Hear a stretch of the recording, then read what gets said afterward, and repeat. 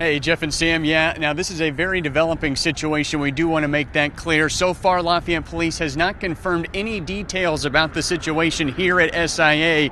But what we can confirm for you, and I'm going to step out of the frame here, is that there is a heavy police presence on the scene here. There have been several ambulances that have flown by on State Road 38 just behind us here in front of the SIA plant.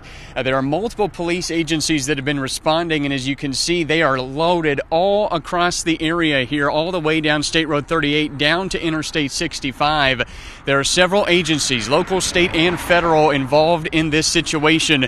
But currently, as I said, we do not have many confirmed reports. There have been some employees that appear to be exiting the building. But that is all that we tend to know right now. And so we will continue to follow this situation. We will contact Lafayette Police between the 5 and 6 o'clock shows to gather more information. We'll also reach out to SIA to see if they have any additional details to provide.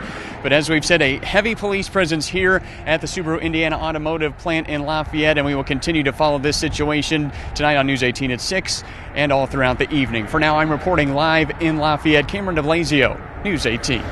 Okay, Cameron, thank you. And while Cameron was on the air, we were actually getting texts from Lieutenant Justin Hartman here at the Lafayette Police Department confirming that a shooting has, in fact, taken place at the SIA plant. And I just asked him about any further details, number of victims, a suspect, if they are on the run, and he said he had no further information at this moment, but we do know that Cameron DeBlasio will be contacting LPD and will have more for us, hopefully later in the newscast, but if not, on News 18 at 6.